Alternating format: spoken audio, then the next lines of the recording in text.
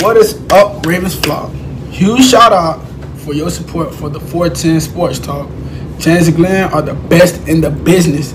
They're killing it right now. They love talking Raven talk. Make sure you go subscribe to their channel. Let's go Ravens. Big trust. Welcome in everyone to another episode of 410 Sports Talk. I'm Glenn Martin here with my co-host James Haskell. In this episode, we're going to discuss a familiar face returning back home to the flock. But before we get into it, click the subscribe button, hit the notification bell, and we will keep you up to date on all your Ravens news. So, Jimmy, let everyone know why we're here. That's right, ladies and gentlemen. The previous linebackers coach for the Jacksonville Jaguars, and previous to that, member of the coaching staff here in Baltimore, and previous to that, tackling machine and inside linebacker for the Baltimore Ravens. Now, Coach Zachary Orr is back on the coaching staff. Kind of fun because, of course, Mike McDonald comes back. Zach Orr comes back. I think it's going to be exciting things for the defense. I liked Zach as a player. I think he's one of those players that he reminds me of. This is a kind of a goofy comparison. When he played, he was like a more athletic Josh Bynes in that, like, he always found himself at the right time, at the right place, at the right time. Mm-hmm. He had Velcro on his hands. Once he got a hold of you, he didn't let you go. Tackle with great form. Got everything he could out of his game. And I think it's been exciting to see his coaching path so far. So Zach Orr is coming back home to Baltimore. I think it's a welcome return. And of course, Glenn, I think we should also let everyone know who he's replacing. Because I think that's also news. Yeah, Rob Ryan is out as the current linebacker coach. Just one season here with the Ravens. Yep. See ya, Rob. Don't let what's the saying? Don't let the door hit you where the good Lord split you. The good Lord split you. There you go. Get out of here, Rob. Now, we don't want nothing to do with you. Now, look, if your brother wants to come out of the booth, which I can certainly understand why. Him and his veneers. Yes, looking good. But he kills it on Get Up, so I can't see him ever leaving. But if he were to ever want to, I think he'd find a home here in Baltimore. But for his brother, just 1 year and done. So good luck. But yeah, I'm excited about Zach Orr. He's another one of those guys. There's been a few of them throughout this franchise's history where they just, although they weren't here long, it just felt like they were here longer than they were. Yeah, it just felt like they were built to be Ravens from the very jump, right? Right, and it's also another success story in that he was an undrafted free agent, which, the Ravens certainly pride themselves on playing the best guy available, and had a very long run of at least one undrafted rookie making this team before the COVID year ended that streak. I think it's 17 years or something like that. But he spent his first 2 seasons as a relatively unknown player, just helping mostly on special teams. But Jimbo, the man absolutely exploded onto the scene the 2016 season when in 15 games, he had 133 total tackles, Jimbo, was second team All-Pro, and was only 24 years old at the time, and was really primed to have an extremely successful career, whether it was in Baltimore or if he would ultimately price himself out. The guy was really on pace to take off, and then he got diagnosed with that severe neck injury or neck issue, I guess, and was never able to get cleared by doctors, and he was forced to retire at 25 years old. Imagine being told after you have this incredible season, you break out, you finally did it, like you can do it now. You had 133 tackles, you're second team All-Pro, and you get told at 25 you can no longer play the game that you've been playing your whole life. Yeah, I mean, it would be absolutely devastating. I think he did the best he could in recreate himself, and it's kind of obviously serious gut punch, right? But one of the competitive advantages he has as a coach is now he's in young, right? True. Now he's in for think about a 25-year-old coach, 26-year-old coach, right? Like, that's a young coach, and to have the opportunity to be around the locker room, to build up your brand and your recognition as a coach, I think is the best he could have made of that situation. That's what he's continuing to do.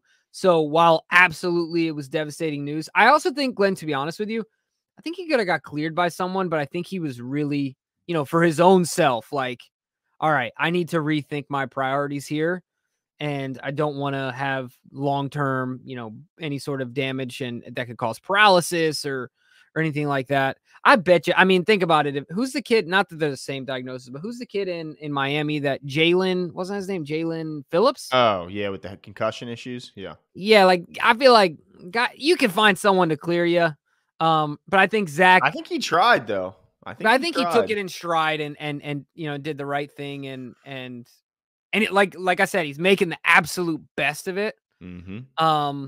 And one of the things I think this is really important is exactly what you said, the story, right? The ability to say, hey, look, I was an undrafted guy. Yep. Get out there.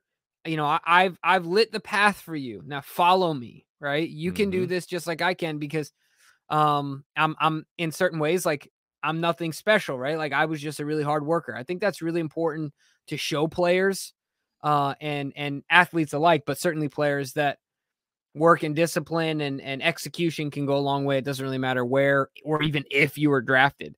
So that's exciting. What do you think about him in helping Patrick Queen? Because I think that this is huge. Pat is at a point in his career where half the fans, maybe more than half, are already tired of him.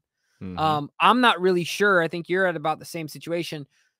I'm not really sure if he's actually ever going to be interested in tackling more than like throwing people down and arm tackling. So how do you think Zach Orr helps a guy like Patrick Queen? Do you think that he even does, or it's really up to Pat at this point? Well, certainly some of it's up to Pat, but I think that what he does is, you mentioned his youth. He got into coaching at 25 years old, maybe 26. And normally in that situation, you have to earn the respect of your players.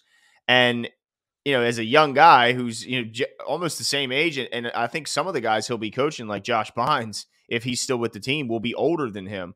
And I think, the fact that he's a former player gives him instant credibility. It's not like, Mike McDonald was a young guy when he was coaching. He's still a young guy. He's only a couple months older than me.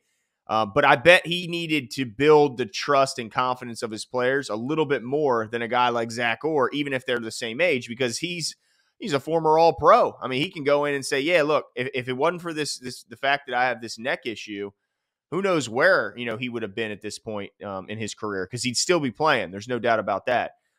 So I think the fact that he's going to instantly have the respect and credibility, especially from a guy like Pat Queen, who's a young guy himself, I think it at least give you, and also the fact that they're closer in age. Like, what does Rob Ryan and Pat Queen have as far as, common interests? They don't have a whole lot in common. Whereas Zach Orr, he's only a few years older than Pat Queen, as young as Queen is. So I think there's a lot of things going in Orr's favor.